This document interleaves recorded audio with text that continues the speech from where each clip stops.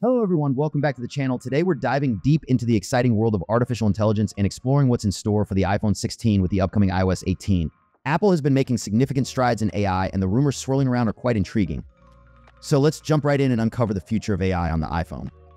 First up, let's talk about Siri. Apple's virtual assistant is about to get a major upgrade with Siri 2.0.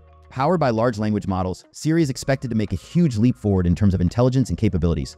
We've already seen hints of this in the iOS 17.4 beta, with references to a new framework called Siri Summarization that integrates with the ChatGPT API. This could mean better summarization, question answering, and text completion features within Siri. One exciting aspect of AI on the iPhone 16 is its integration with the Messages app. Reports suggest that Apple's AI will work seamlessly with Messages to field questions, auto-complete sentences, and provide intelligent suggestions. Imagine having a smarter and more intuitive messaging experience right at your fingertips.